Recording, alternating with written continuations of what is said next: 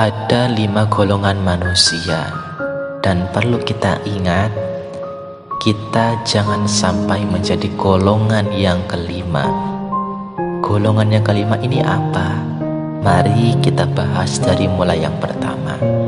Yang pertama itu golongannya orang yang alim, yang luas ilmunya dan menyampaikan ilmunya.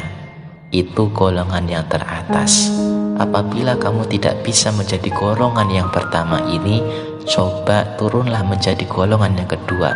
Golongan yang kedua ini apa? Orang yang mau belajar. Jadilah orang yang mau belajar, membuka diri dari ilmu apapun, tidak menutup diri dari kebenaran. Kebenaran itu bisa datang daripada siapa saja.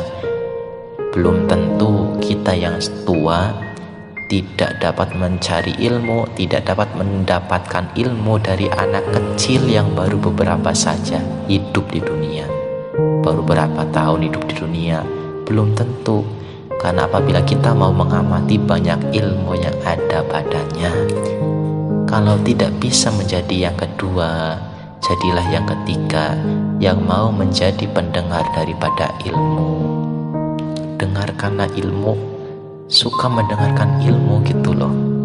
Kalau enggak bisa ya udah, jadilah yang keempat, setidaknya pencinta ilmu. Meskipun kamu belum alim, kamu ya jarang sekali ada waktu untuk belajar, jarang menyempatkan diri untuk mendengarkan pengajian, mendengarkan ilmu atau yang lainnya, tapi kamu cukup suka dengan ilmu. Oh ya, itu ilmu yang bagus, ilmu yang baik, aku suka akan ilmu itu, maka aku akan menjaga. Barang siapa yang mengamalkan itu, jadilah orang yang mencintai ilmu.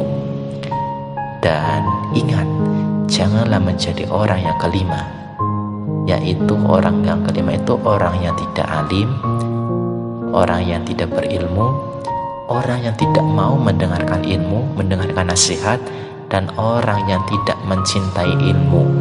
Siapa dia? Dia adalah orang yang akan celaka. Iya, apabila yang keempat ini di atas, yang sudah disebut tadi tidak menjadi, malah jadinya kelima, ya udah, hati-hatilah. Karena harapan baginda Nabi Muhammad SAW adalah untuk umatnya menjadi orang yang semakin hari semakin bertambah ilmunya. Semoga kita menjadi orang yang memenuhi harapan baginda Nabi. Amin, amin, ya Allah, ya Rabbal Alamin.